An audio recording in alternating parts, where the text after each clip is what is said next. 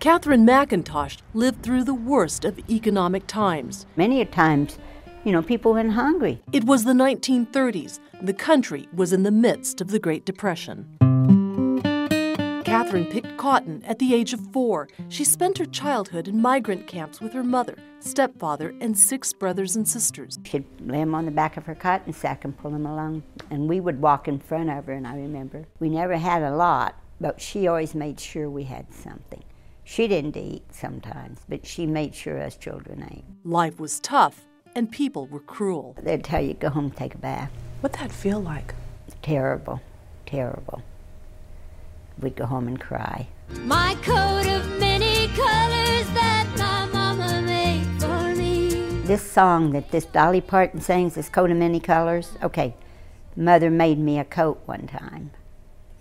And the coat was too big for me, so Mother cut it down for me and fixed it for me, and I worked to school. Of course, the kids at school made fun of me, but I had a coat to wear. One day, when the pea crop had frozen and there was no work and people were starving, a woman showed up at the migrant camp in Nipomo, California. She asked my mother if she could take her picture, that it would never be published, her name would never be mentioned, but it was to help the people in the plight.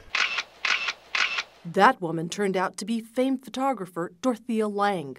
The picture she took that day of Florence Thompson and her 3 daughters, titled Migrant Mother, would become the iconic symbol of the Great Depression. I'm right here. This is Ruby, and this is Norma. She was 32 years old there.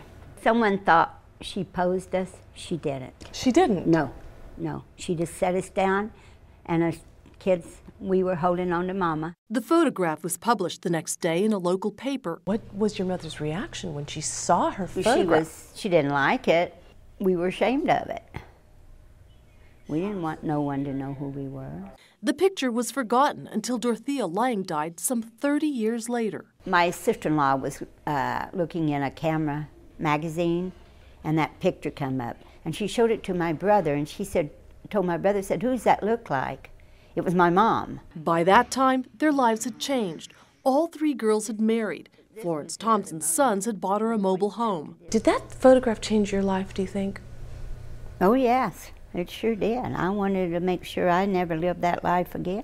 Florence died in 1983, and even though she'd always been embarrassed by the photograph, her children made sure she was honored with a U.S. postage stamp. We all were very grateful to her, because she didn't give us away. Looking at her, there was a lot of women. That was just like she was. They was trying to keep their family together, but we just happened to be the ones that she photographed. Catherine has had a lifetime of labor. She'll be 77 years old on Saturday and still cleans homes for a living. She says all 10 children learned life lessons from their mother to work hard, save, and not live beyond their means. So even if things start to get much worse, you think that you'll make out okay? Yes. You'll be all right? I believe I will, yes. I've got confidence in myself, and I'll make it. Thelma Gutierrez, CNN, Modesto, California.